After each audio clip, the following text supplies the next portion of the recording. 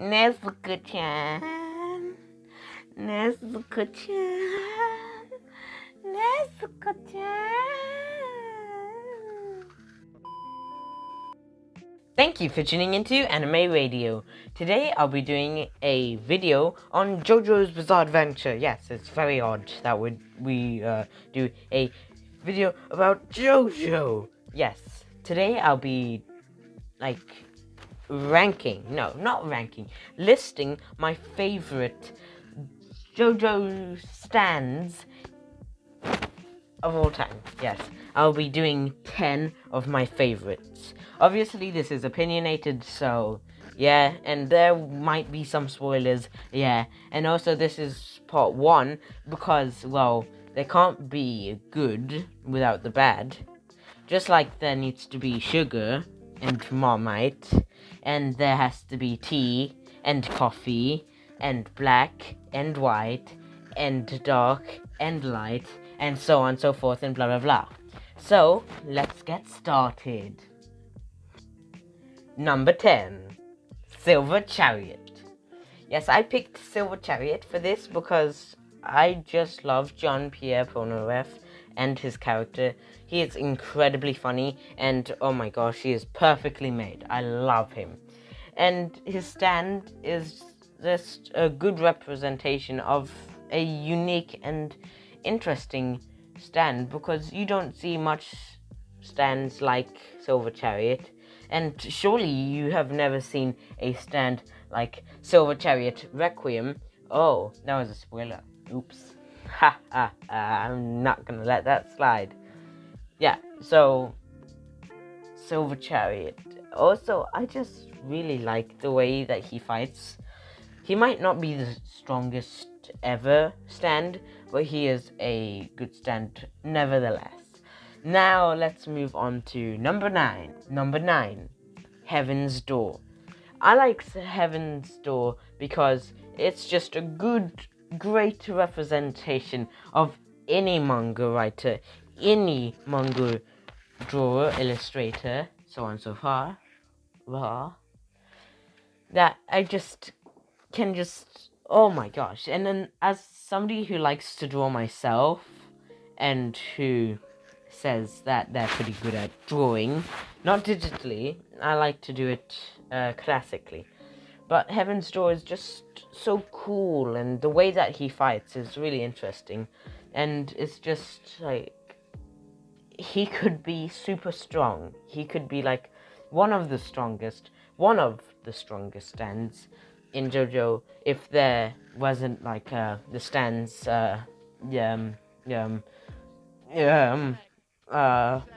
Killer Queen, King Crimson, Star, Platinum, the world, you know, life. So yeah, so Heaven's Door. Number 8 is the next one, and I'm choosing Echoes or Reverb, because I love when Koichi finds a new act, and it's just really cool to see him being shocked about everything, really. And he almost died, and he just got an egg as a stand, but then it evolved into Echoes Act 1, or Reverb Act 1 should I say, and Reverb Act 2, and Reverb Act 3. I don't like Reverb, I will say Echoes. Oops, I've dropped something. Anyway, I thought about Echoes and Koichi stand because it's just so developed, and how they put it out, incredibly awesome. And I just love the scene where Echoes Act 3 says, "Let's kill the whole." Memes come from Echoes Act 3, so that's why. Number 7. My number 7 pick will be a stand that a lot of people quite like. It's I don't know if people like this stand actually. Red Hot Chili Pepper. I just liked the fight. I don't really care much for the stand actually, but he was pretty good. I liked the way that he was animated in the anime, and this is only an anime stand rating list, so that's why there will be no Stone Ocean, Steel Ball 1, and JoJolion. I'm sorry for you manga readers, but I just don't want mega spoilers for me. And also, Red Hot Chili Pepper, oh my god. Okay, I'm going to shorten the name to RHCP. So, RHCP is really good because he reminds me a little bit about Zenitsu and his breath style, because it's just so weird. And the way that he fights, it really shows that RHCP's user really is smart, and it was just the best interaction when Okuyasu summoned the hand, and then the hand like turned the ground, and then RHCP just went into the electrical circuits and got power, and Badoosh Badam, wow, that was a good fight. Good fight. Now, we've done number 7, let's do number 6. Number 6. Moody Blues. You might wonder, if you haven't watched Ventadora, who the hell is Moody Blues? What the hell happened to Killer Queen? Do you think I came to this channel to find some haters? And no, actually, I just really like Moody Blues. And also, I just love Leon Abbacchio. He's a great character. And some stands in this part was quite lacking. I mean, Sex Pistols and Aerosmith, I find those stands completely crappy. Not that their powers suck, it's just that it could have been so much better. I was really hoping for Navanta to have something really cool, and then he came out with an airplane, and I was like, boy, you have a good stand, but I would like that to be a little better. Yeah. Moody Blues. He also has a cool ability to like rewind time, to just look at it. Not to actually like rewind time, just to see what happened. And it would be really cool to have a spin-off where Moody Blues and Abbacchio has their own murder mystery thing, because it would be like really awesome.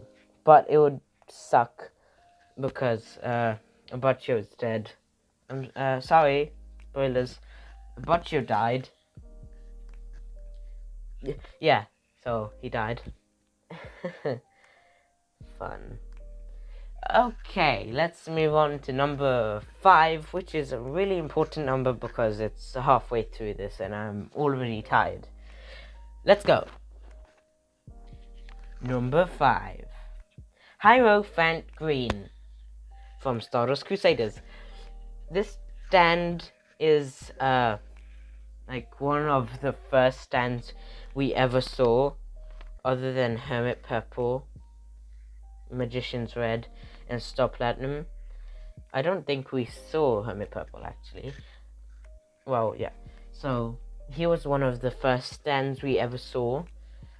And Naoyaki Kokyoin was a very developed character. He was an enemy, then turned into a friend, then he died. Yeah, that was pretty bad, yeah, but he had a good life as a character. And he had a great stand. And that meme, I can't put my finger on it, on my tongue. What was that that meme that changed the sand respectability? What is it? I don't know. I don't know. I don't know. I might... I must be thinking of stuff. Well, other than that, Hierophant Green was really confusing to me because I had no bloody damn idea if it was a close range stand, a long range stand, a range reducted stand. What the hell is this stupid stand about? And also, did it have any other abilities? Because I'm really confused. Can it shrink? People are saying this can... Oh, it can. Okay, never mind. That was my reaction when I found out about, like, everything about this stand. Confusion, annoyance, I guess. And, yeah. Number 4. Ooh, this is exciting. Let's give some love for Gold Experience. And you might be wondering, am I including Gold Experience Requiem? And actually, yes, I'm including Gold Experience and Gold Experience Requiem because there is no difference beside the destructive nature of Requiem. But it's just, I find them one stand rather than two. I find that both of them have same qualities, and well, they're from the same user, so I'm just gonna mash them together in a jumble. Boom. So the reason I picked Golden Experience is because can I really leave out this stand for being in anything other than something that can kill King Crimson with single. Oh my gosh, that was an incredible fight. And the reason I only put it at 4 is because, oh, that face. Just look at that face. I'm reducting a lot of points just by that face. Oh my gosh, look at that. It's like it's staring into my soul. It's like removing my life. If it was just a gold experience, sorry, it would be fine. But oh my gosh, that face is killing me. It's haunting my dreams. And yeah, that's why I picked Gold Experience Requiem and Gold Experience for my number 4 spot. Should we move on to number 3? Yes, please. Yes, please. Give it up for the number 3 spot, King Crimson. You might be thinking, what the hell? You are stupid. You're just saying it because it's popular. Blah, blah, blah, blah, blah. No, I'm not. It's good. It's actually interesting. His ability confused me at the start, but then I realized all of these stands' faces are stupid. And I forgot to mention, it's an okay enemy stand. No, it's pretty good actually. That's why I put it at number 3. That it's actually a really good stand, and I loved the arc because it just really reminded me of another stand, which is better. It has a better arc, and it's just it's not stronger.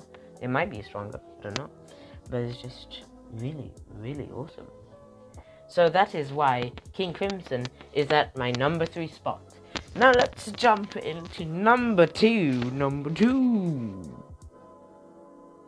Knock, knock, knock. We have a package for Marcus from Anime Radio. For Anime Radio. From Amazon. Oh, can I just see that? Oh. Is that what you want? Is that what you ordered? Yeah, Star Platinum. It says number 2. Well, yes, it is number 2. And you might be thinking, it is so blatantly obvious that he picked number 2. But wait, I thought he would be picking, like, Star Platinum for, like, I don't know, 1. And let me just say, I have no bias to Star Platinum. or any other stand, because Star Platinum is just a great stand, and Jotaro Kujo is an epic person stand. And I loved the ability, and I just loved it in Diamond Unbreakable when Koichi used Act 3 freeze on Yoshikage Kira, and then Star Platinum used Zawarado to finally kill Kira. Not technically not killing, because that ambulance killed him, but yeah, that's why I picked number 2 as Star Platinum. And also, damn, he's been in the show for quite a while. I'm only gonna say that he's been in for like 3-4 parts, like Stardust Crusaders, Diamonds Unbreakable, Ventador, Stone Ocean as well. Damn, Jotaro, you young. I think it's around like 50, 49 something. But yeah, that's a little surprising, because wow. Well, that's why I picked Star Platinum for this spot.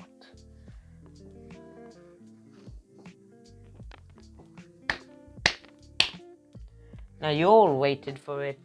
Number 1. I wonder who it could be. I'm just gonna say Killer Queen. Yes, my pick is Killer Queen, Yoshikage Kira. Don't you hate me, because I freaking love him. He is the best villain in all of JoJo's Fight Me. He has incredible abilities, Fight Me. He is awesome, Fight Me. He is the best character stand in the entire of JoJo's. He is, damn. Also, this picture that I'm looking at, oh my gosh, is, wow. That's some picture.